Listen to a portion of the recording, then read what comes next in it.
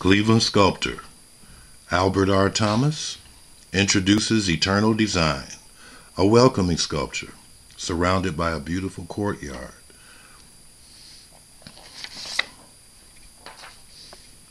Presenting the spirit of health in an art form never before used, symbolizing the helix, DNA, our future in medical education. A polyurethane media, never before used in the world of an edifice sculpture. The scale model represents an 8-foot by 5-foot sculpture.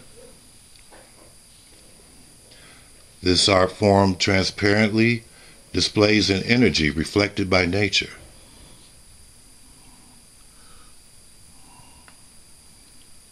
Yet resistant to nature.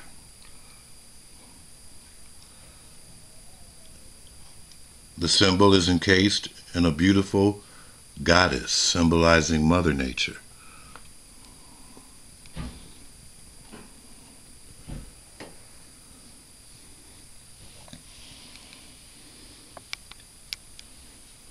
Very inexpensive and functional, made to last forever, which matches its name, Eternal